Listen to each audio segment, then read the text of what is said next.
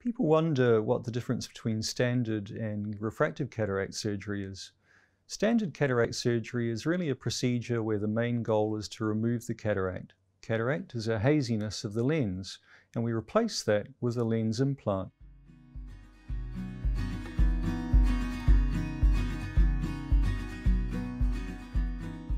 In standard cataract surgery, typically we'll give good distance vision as much as we can manage, but we won't be addressing any other vision goals, so it is likely that you're going to need glasses, at least for your near vision and often for distance vision as well. Refractive cataract surgery gives us a lot of different options. We work with you to understand what your particular vision goals are. Now, they may be good distance vision, they may be good near vision, they may be a range of distance or near, and you may want to get rid of glasses entirely. Those are all things that are potentially possible when we do refractive cataract surgery. We work with you to achieve those goals for you.